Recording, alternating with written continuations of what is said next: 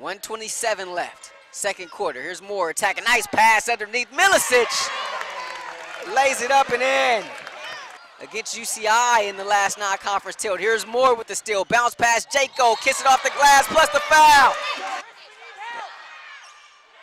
Meanwhile, here's Edwards, 2-on-1. Edwards by herself will lay it up and in. 8.5 to play in this third quarter. Here's Leonard again. Boy, is she on attack mode here in this third quarter. The side of the rim, Simon with another rebound. Here comes Mignon Moore in the front court. Moore stops up and under, nifty move. Oh, what a nifty move there by the freshman out of Hercules, California, Mignon Moore.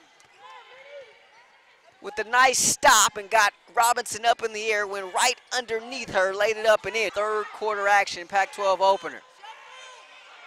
And stolen here on the inbounds. Here comes Mazik front court. Beautiful dime. Oh, what a dime to Courtney Jaco, who lays it up and in.